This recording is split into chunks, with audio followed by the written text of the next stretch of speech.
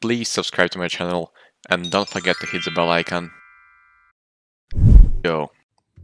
Hello everyone, from ant keepers to people who are accidentally dropped here by strange YouTube recommendations. Today we'll talk about ants' hibernation period.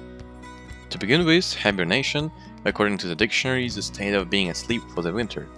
And ants do indeed hibernate, however they don't really sleep but rather simply rest in their nests. The body temperature of ants changes in response to the atmospheric temperature, and therefore, in regions with cold winters, they need a place to rest because their body temperature falls and their movements become sluggish. In the wild, most ants dig underground to stay in relatively warm temperatures, and that's how ants, so to say, disappear for winter but then rise dramatically in numbers already in spring. There are two questions that I will try to help get an answer in.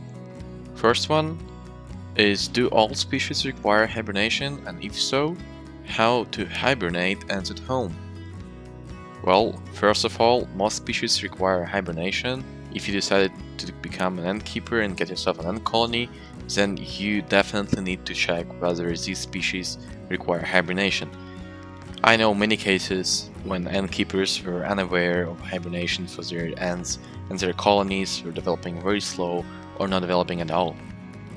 Some species are very sensitive to hibernation. For example, for most Camponotus species, hibernation is essential, but there are exceptions like Nicobarensis and Isiops, species that don't need hibernation, but instead they do diapause, which means they become inactive and just take their time to have some rest.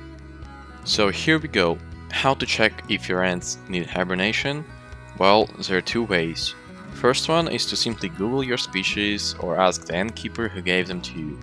Second one is to check where your species originally come from. If they're from a place with a winter season, then your ants most likely need to hibernate. The thing is that even if you try to keep your ants warm during the winter, your ants will probably still hibernate anyway, because ants run on biological clock. If you see that ants' activity and feeding level drop drastically, then it's time to let them rest in a colder place where the temperature is close to their original weather region. Another indicator that ants are preparing to hibernate is that they close the entrance to their nest. According to the information I found, it says that ants from temperature regions should be hibernated for at least a month or so, and failing to do so shortens the lives of the queens, who needs that solid break from the physically demanding task of egg laying for a few months. I definitely recommend to hibernate your ant colonies. They don't really require food during the hibernation period, but don't forget about the water. You need to ensure that the formicarium continues to stay moist like usual, which means you may have to check up on the formicarium on a regular basis to ensure that the colony is properly hydrated.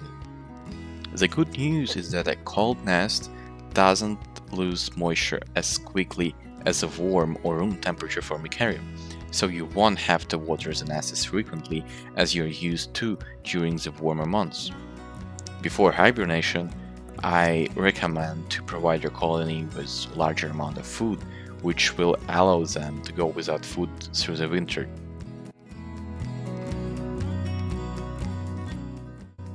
When it comes to the second question, how to hibernate your ants at home, well, I would recommend basement as a perfect option.